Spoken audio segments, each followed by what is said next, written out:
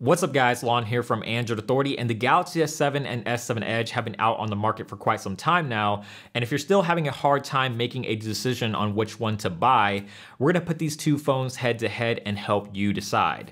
This is the Samsung Galaxy S7 versus the S7 Edge.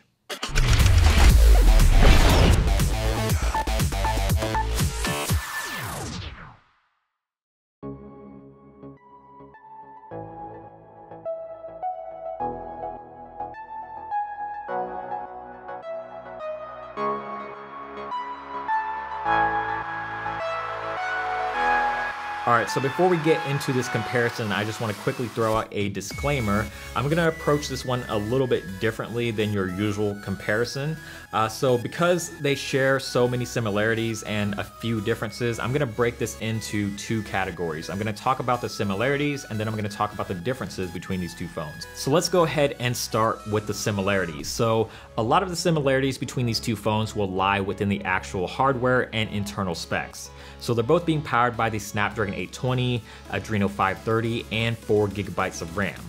They also both have micro SD card expansion, which is a feature that Samsung brought back this year. So if you love expandable storage, you have that option again with the S7 and S7 Edge.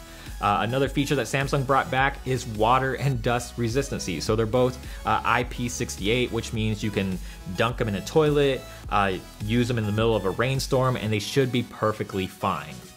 They also both have fingerprint sensors embedded in the home button up front, and the fingerprint sensor works extremely well. It's very fast, very accurate, so you really shouldn't have any problems at all with this fingerprint sensor. Another feature that these two phones share is on the back, and that is the camera. So it's a new and improved 12 megapixel sensor with f1.7 aperture and optical image stabilization. It's also utilizing dual pixel autofocusing technology, which creates for really fast autofocusing, and it is by far the fastest autofocusing system I've ever used on any smartphone. It is seriously that fast. As far as actual image quality goes, if you don't already know, the S7 takes absolutely incredible looking images in pretty much all lighting conditions.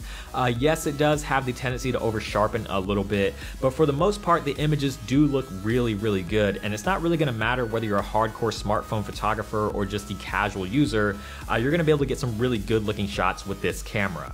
Now let's go ahead and talk about what makes these phones different, and some of these differences are naturally going to have some similarities as well, but I went ahead and categorized them as differences, and you'll sort of understand why as I go through and talk about them. So the first difference that I want to talk about is the design.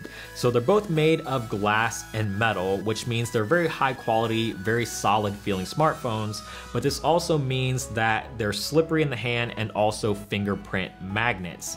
And that's sort of to be expected when you're dealing with a phone that is predominantly made of glass. Now the biggest difference here is the actual size of these two phones and the slight design difference with the S7 Edge. The S7 Edge is a slightly bigger phone than the S7 due to the bigger display, so if you want a phone that's easier to use in one hand, you're going to want to gravitate towards the regular S7, but if you want a phone with a bigger display and that curved edge glass, then you're going to want to lean more towards the S7 Edge. Both of them do feel very comfortable in the hand, but again, the S7 is the easier phone to operate if you care about one-handed usability. Now that brings me to my next topic, and that is the display. So the S7 has a 5.1 inch screen, whereas the S7 Edge has a 5.5 inch screen. Both are Quad HD and both are Super AMOLED, so you're getting those vibrant saturated colors, those inky deep blacks, and those high contrast ratios. The main difference here is the extra screen real estate that you get on the S7 Edge, which means you're going to get a much better viewing experience when it comes to things like YouTube, watching movies, and playing games. The S7 Edge also has that curved glass, which brings some extra functionality, but I'll talk a little bit more about that when I talk about the software. The next big difference between these two phones is in battery life. So the S7 has a 3000 milliamp hour battery, whereas the S7 Edge has a 3600 milliamp hour battery.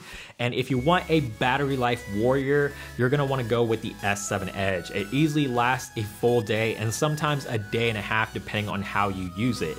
Now the regular S7 gets pretty good battery life too, but just keep in mind it's not gonna be anywhere near as good or last anywhere near as long as the S7 Edge, naturally because it has has a smaller battery. Now, both of these phones do have wireless charging and fast charging, so you can take advantage of those features on either one of these phones. But if you really want the best battery life possible and battery life is of utmost importance to you, then you're gonna wanna go with the S7 Edge. All right, so let's talk a little bit about the software. And again, I'm not gonna dive too deep into all of this because if you wanna know more about these two phones, you can check out the individual reviews, which will be linked down below. But they're both running on Android 6.0 Marshmallow with Samsung's TouchWiz, or whatever Samsung is calling their interface these days.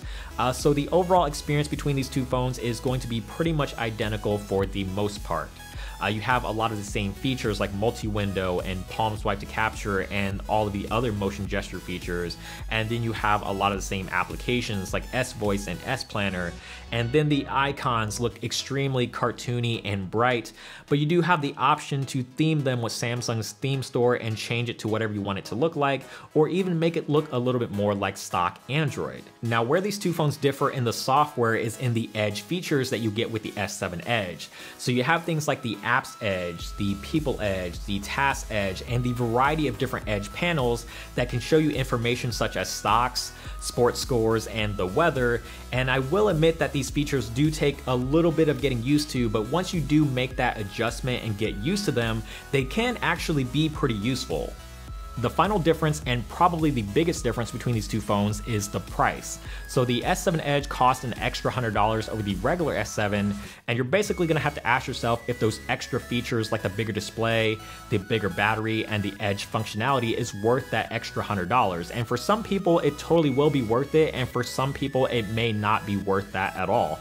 And for some people, the price may not even really be a factor. They just want the regular S7 because it's a little bit smaller and it fits better in the hand.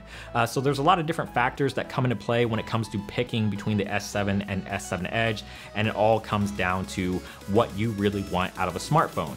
But hopefully this video helped you make a decision between these two phones, and hopefully you enjoyed this video and found it helpful. If you did, please give it a thumbs up down below. We definitely appreciate it. And also subscribe to the channel, which is also down below if you haven't already, and follow us on social media like Snapchat, Twitter, Instagram, Google+, all that good stuff. Feel free to follow me on Twitter as well. Those links are all down below. And again, check out the website at androidauthority.com because we are your source for all things Android.